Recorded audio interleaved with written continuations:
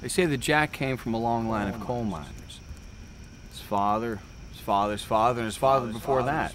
The family was held in very high regard. The church and the local government just about everything. Deep inside the mines, Jack's dad just flips out, kills the fireman. The only man standing in the way of him leaving the mine gets home, grabs little Jack, grabs the family, drags him out here to these abandoned mine buildings. That would suck. Jack's father had shamed the family of Jack's uncles, aunts, anyone affiliated with the family. A manhunt went on for Jack's father for several years, but they never found him living out here. But after a while, Jack snapped, just like his father did. This is when Jack killed for the first time. He killed his father, then he killed his mother. His sister just watched in horror. See, Jack was angry.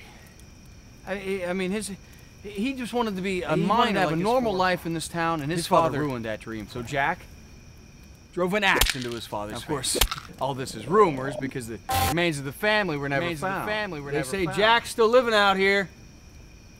Ain't you, Jack? Ain't you, Jack? Jack. They say the girl.